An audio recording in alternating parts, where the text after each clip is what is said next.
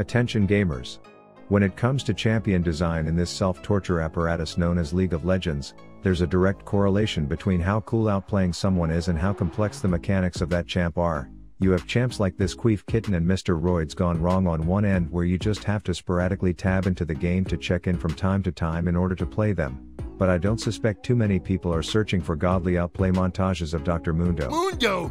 And then you move to the other end of the spectrum with champs like Zed as you fantasize about making plays worthy of those epic commentator verbal ejaculatory remarks ingrained in every young League player's head. Oh, look at the cleanse, look at the moves! Faker, what was that? And I would say Vayne falls into the category of everyone who plays her is acting like they just dropped out of high school because calculus can suck it once they make the next great Gosu montage and become a famous Vayne walking highlight machine, and this results in a serious condition that plagues the rift known as Vayne Syndrome. Common side effects of this syndrome are blindly locking in this tit-tumbling zero-utility champ top lane because most early game matchups are favorable, making you feel like less shitty of a player only to play every matchup exactly the same and inevitably get the brakes beat off of you by the people who have faced this cancer before. Do you then grief and tax others on your team because you didn't get fed early, so the odds of you making cool looking plays this game are low, so you just want to go next as you spam FF every 3 minutes while harassing your teammates as they try to deal with the consequences of the rapid fire feeding clinic you put on early game? Only to then decide you turn the very poorly functioning thing in your skull you call a brain completely off as you sit in a side lane and refuse to leave regardless of any possible situation occurring elsewhere on the rift. If so, you unfortunately are just a somersaulting shithole with grade A Vayne Syndrome, and today we will be examining a classic case to educate the masses on the absurd consequences of dealing with one of these on your team.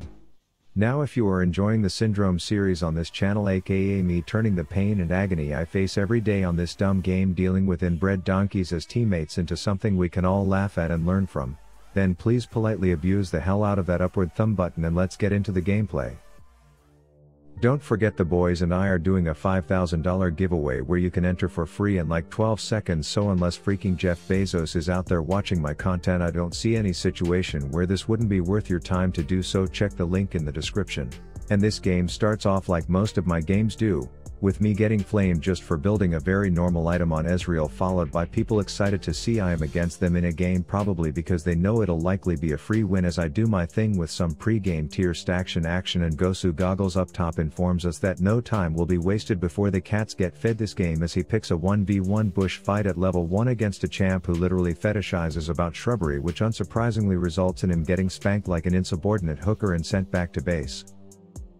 But lane phase for me starts off promising despite the enemy team having a better draft aka no ADC, when my support dismembers her horse and steel platos it into a pair of heavy thick pants, and I fizzle a few ticklers into the foxhole while warning that pixie shit that she better back the hell off. And by the time her sexy snow globe yo-yoer gets back to lane, we have her low and glowing like a sore muscle in an arthritis commercial, so I pop her cherry and then let the rift horses do some synchronized steed stomping. But once I realize that they are extending the date past one murder, I get a severe case of FOMO, so I take the scenic route, because you gotta make friends early in these games or there will just be flaming clicky dicks in chat later, as I arrive just in time to flash heal Hecky boy don't ever say Rav doesn't care about his teammates like they are damn family, and we fax a copy of the Fox back to base. Meanwhile, Soulstealer Shitstain up here has decided that pushing blindly will be her best bet, while letting that giant violent kitten play leapfrog on repeat until she gets tangled in one of his umbilical cords, which prompts a little quarrel as knocking him back in the wrong direction, and then selfishly deciding there's no point to keep her flash alive if she can't be either turns out to not be the right move for her. Then a minute later you can't see because Riot's shitty replay system, but she was jerking her help me ping off so fast you would guess it was close to the O face, and begging for it as her strategy to exploit being a ranged top laner isn't panning out, and neither is letting 700-pound fed freight trains with furry manes plow her ass down for a third time. That said, bot is going well, and one discovery I made from this game was that having a horse support and a horse jungler was great for my lane getting attention, probably due to them being the same species and wanting to get it on together or some biology shit, and this lands me another kill on the mini glitter girl before the rel proves that having 74 movement speed isn't ideal for escaping an irritated turret.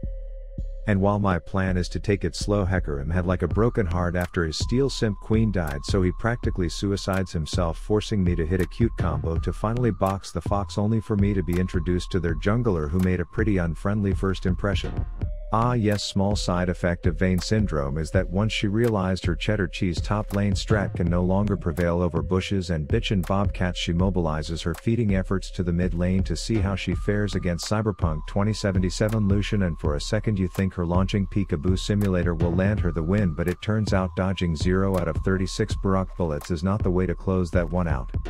And so I tried to distract our mid laner from the doom he will now have to deal with by asking him to stop down bot to pick up a quick paycheck, as that useless deflated steel elephant rider does nothing other than force me to flash heal her dumb slow stone ass so that she can stay alive to steal the kill, but it works out when we get an easy southern ace. Unfortunately this Vayne couldn't pour water out of a shoe with the instructions written on the heel, as she immediately runs back to mid lane, gets chunked down and makes another donation to the Make a Fed Glow in the Dark Obama Foundation. And if I was ready to have my own children I would have stopped wrapping my wiggy a long time ago, which made me frustrated when I had to play the role of dad in this one, but my little papa pep talk seemed to spur some positivity as Tumble Tits roams jungle to staple that cigar simp to the wall and claim her first kill. But when Cyberpunk 2077 years of game design came down, she should have said fuck it I'm outie, but then she wouldn't be a true Vayne player, would she?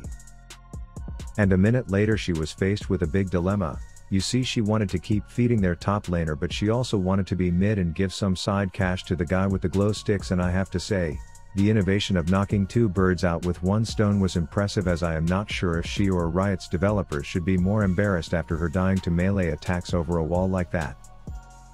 That said, it's cool because Lady Stone Shinguards is getting beefy enough to negate her stupidity, and you know what they say about people who have big hands / foam fingers. Big banana bombs baby, as Wanda gets Cosmo'd, and then I leave that fox injured and limping away like a dumb deer on the side of a highway. But wait, is this a foreshadowing of Ari syndrome, as she just can't let her last 2 ult charges go to waste and must use one to dash back into danger, giving me a shutdown?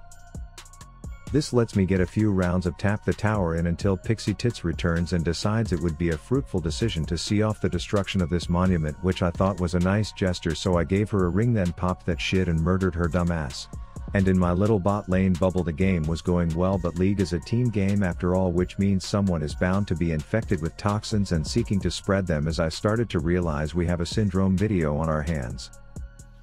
Back to the cuckhead cam, and we get to see how the subject responds to a teammate in need as she comes and ignores the conflict entirely, slaps a booger bush and proceeds to glue gun herself to make it so easy to land a charm that a small over-sexualized fox could do it in her sleep, which adds another tally to Vayne's times I've been a twat waffle list.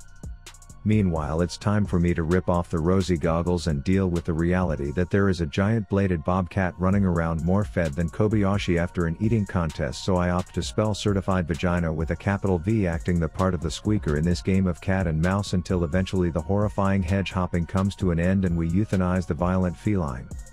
But after my team collectively agrees to not release the butt muncher from the prison she put herself in, she decides to break out herself even if it's against the rules, knowing the riot guards won't punish such behavior. And it looks like she gave the opportunistic tabby one more meal on her way out as well.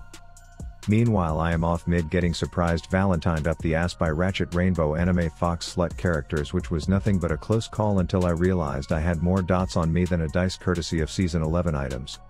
And it was hard to act excited when our griefing set of goggles logged back in, knowing she was the sole source of the enemy's income when putting them out of business was the goal, and sure enough she wastes absolutely no time proving once again that not all apes have evolved yet by pacing back and forth nervously until her move is to fire off one staple gunner before stepping away to slip a quick fart out and returning in a straight line to proceed with the theme of what the fuck is she thinking, that she has been committed to all game. Then my support is off in river, not really doing anything of use except for being an impenetrable punching bag and prying the puma out of his peekaboo plant so we can all call him a dead bitch and move on. But little Miss Gosu up there is just insistent on being more overextended than that sextuplet's mom's vagina, with the false sense of confidence that all Vayne players have at this point in the game, thinking they can just roll around on the ground and collect their paychecks until Graves presses his delete ADC button and wins the fight. And I am busy trying to prevent these red floating headbands from successfully making horses go extinct on the rift as my first nanner manscapes the pistol popper, but the near miss doesn't seem to matter as we show why 2 words 1 shot is the best way to describe the direction this game is going, and not only in the bot lane but all over the rift as the AFK auto attacking Vayne 2 becomes an example of it. And thus we come to the final symptom shown by the shitholes who have the syndrome of stealthy somersaults, as after a partial ace the selfish shades on this feeding Felicia are off without giving two shits about if her team wins because she didn't get any montage worthy content to make dropping out of high school worth in this one, as she just continues to keep her head down and AFK attack minions as they are the only thing at this point she can kill as their entire team pushes our base in and ends the game. So in the end, the only thing you can do when you encounter someone with this syndrome is identify it and its severity to the source whom we don't know if they exist or not, and pray that they will investigate and act before it ruins any more games. Thanks for watching, and let me know what syndrome is plaguing your games that you want me to cover next. I will sneak peek little hint that there is a rel syndrome in the near future based off of what I have seen in a few games recently.